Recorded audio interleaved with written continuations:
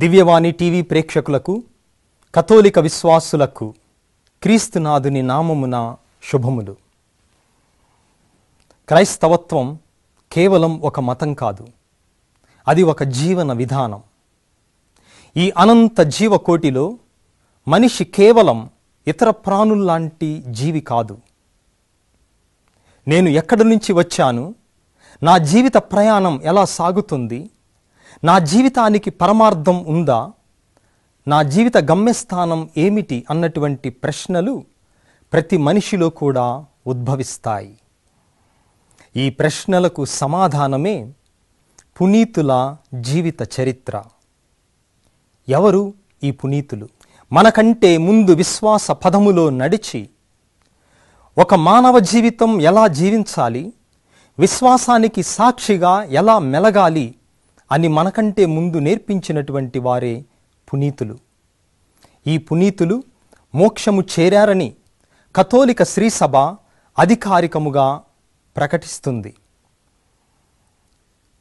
మనం కూడా ఈ పునీతుల జీవిత ఆదర్శాన్ని చూచి వారి జీవిత ముఖ్య సన్నివేశాలను తెలుసుకొని ప్రేరణ పొందుదాం. వారి మాటలు మనకు ప్రేరణ కావాలి, వారి విశ్వాస పదం మనకు సుమాతృక కావాలి, వారి యొక్క క్రైస్తవ జీవితం మనకు ఆదర్శం కావాలి. కనుక ఈ మన పునీతులు కార్యక్రమానికి మిమ్మందరినీ ప్రేమతో ఆహ్వానిస్తున్నాం.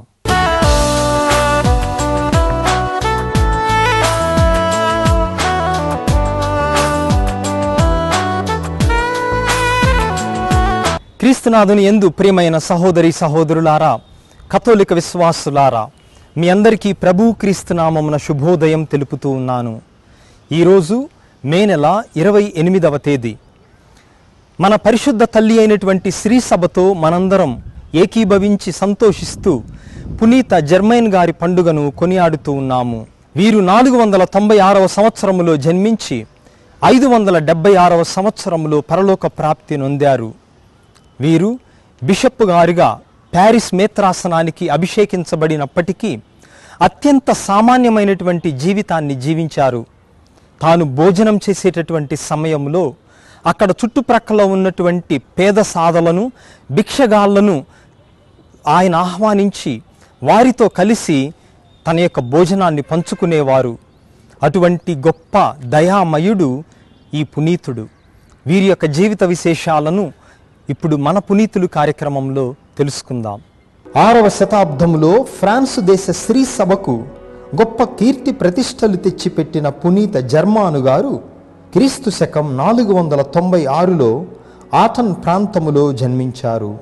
వారు యువకుడుగా ఉన్న కాలములో దేవునికి సంబంధించిన విషయాల ఎడల అమిత ఆసక్తిని కనబరిచారు.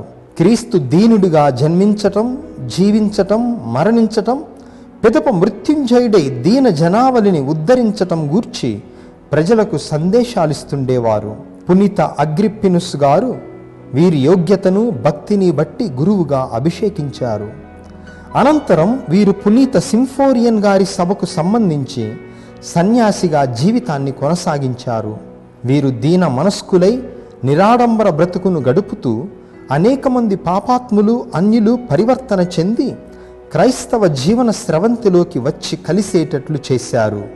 554లో ఫ్రాన్స్లోని ప్యారిస్ పీఠాధిపతి గణ యుసేబియస్ గారు స్వర్గస్థులు కాగా ఆ స్థానంలో జర్మాను గారు పీఠాధిపతి అయ్యారు. అంతటి ఉన్నత పదవిలో ఉండి కూడా తాను ధరించే దుస్తుల్లో గాని, వినియోగించే సామాగ్రిలో గాని పూర్తి నిరాడంబరత్వాన్ని, సాధుశీలతను అగ్గుపరిచేవారు. వారి నివాసం ఎప్పుడూ కూడా పేదలు, బాధితులు, అవసరార్థులతో వచ్చిపోయే అతిథి గృహంలా ఉండేది. వారు ఎప్పుడు భోజనానికి కూర్చున్నా అక్కడకు వచ్చిన భిక్షగాండ్రకు కూడా భోజనం వడ్డించేవారు. వారు దివ్య బలి పూజలోను, పలు సమావేశాల్లోనూ క్రీస్తు వ్యక్తిత్వం, మోక్ష సౌభాగ్యం గురించి ఉపన్యసిస్తూ దీనాత్ములు ధన్యులు అని గొప్ప గొప్ప హృదయ రంజక విశ్వాస బోధామృతాన్ని కురిపించేవారు. వీరి ప్రసంగాలు విని తరించాలని ఎందరో ఉన్నత పదవుల్లో ఉన్నవారు, ధనికులు వచ్చి ఆత్మ సంతృప్తి పొందేవారు. జీవిత గమ్యం వైపు అడుగులేసేవారు. జర్మాను గారు అక్కడున్న చైల్డ్ బట్ రాజుగారికి సన్నిహితులు కావటాన వీరి హయాంలో ప్యారిస్ నగరం ఎంతో అభివృద్ధి పొంది నగర రూపురేఖలే మారిపోయాయి. వీరి సలహాపై భిక్షకులకు సత్రాలు, పేదలకై సుందర వనాలు, విశ్రాంతి మందిరాలు, క్రీడాస్థలాలు నిర్మింపబడి విశాల వీధులు తీర్చిదిద్దబడ్డాయి. జర్మానుస్ గారు ఏకాగ్రత కలిగిన ప్రార్థనాపరులు కావటాన పవిత్రాత్మ శక్తితో అద్భుతాలు కూడా చేస్తుండేవారు. ఒకసారి చైల్డ్ బెట్ రాజు తీవ్ర అనారోగ్యానికి గురైనప్పుడు ఆయన మరణించటం ఖాయమని అందరూ భావించారు. ఆ సమయంలో పునీత జర్మానుస్ బిషప్ గారు రాజుగారిపై తమ హస్తాలను చాచి ప్రార్థించటంతో అద్భుతముగా వారికి స్వస్థత చేకూరింది. పూర్వములా ఉత్సాహవంతుడయ్యారు.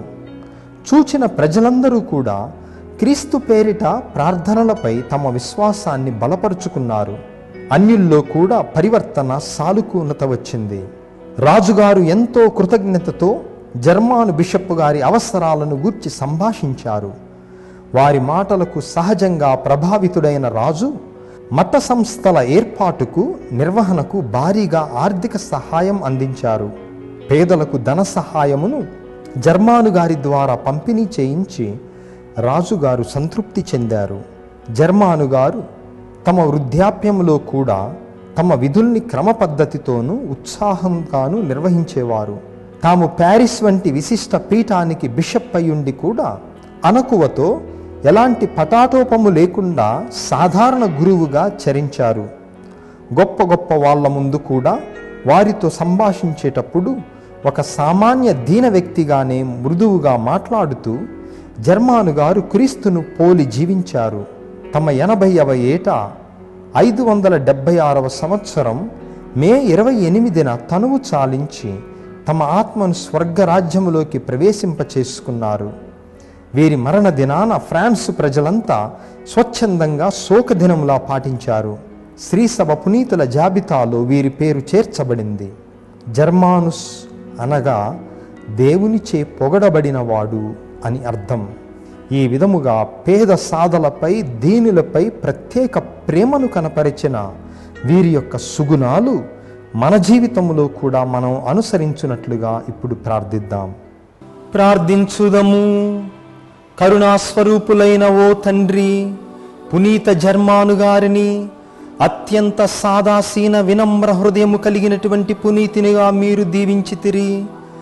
తన యొక్క భోజనమును పేద సాధలతో కలిసి భుజించి పంచుకునేటటువంటి మంచి మనస్సును అతనికి మీరు ప్రసాదించితిరి. వారి యొక్క పుణ్య జీవిత ఆదర్శమును మేము కూడా స్వీకరించి పేద సాధలతో మీరు మాకిచ్చినటువంటి వరములను పంచుకునే ఉదార స్వభావమును మాకు అనుగ్రహింపుడు. తద్వారా ఈ లోక జీవితము ముగిసినప్పుడు మేము ఆదుకున్న పేద సాధలే మమ్ము నిత్య నివాసమునకు ఆహ్వానింతురుగాక. మా నాథుడును మీ కుమారుడైన క్రీస్తు ద్వారా ఈ మనవి చేయుచున్నాము. ఆమెన్.